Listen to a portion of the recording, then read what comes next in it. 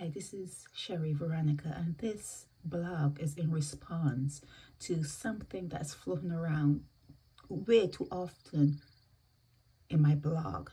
Now, this is about lightning. In the early stages of development, air acts as an insulator between the positive and the negative charges in the cloud and between the cloud and the ground. When the opposite charges build up enough, this insulating capacity of the air breaks down, and there is a rapid discharge of electricity that we know as lightning. How many times a day in the world does lightning strike? About 8.6 million times a day. How many times on average?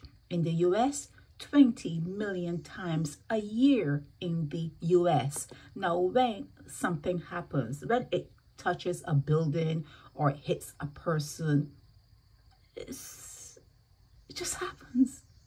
It's just something that happens. Now, if this particular event that is floating around in my blog, if it was your man that was going into that church with a different woman, you know how you usually press the man's clothing and wish him have a beautiful day, and you don't even know that you are preparing him to go to his own wedding. He just got off of your bed, okay?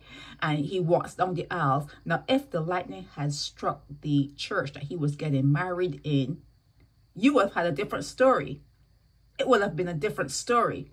Or if you didn't believe in religion and you had all different thoughts about going into these buildings, these brick and mortar buildings, you have had a different story. But it just so happens that a couple, a same-sex couple, it seems though they were getting married, and this happened.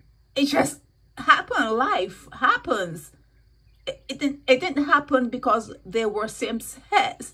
It happened because life happens. And like I said, if it were your man that you got up and dressed him, made sure he had on a nice shirt and his underwear was clean, and he had walked into that church with a woman, you would have had a different story. It would have been a different story. Stop it now, please. Grow up. Rise up. This is Sherry Veronica.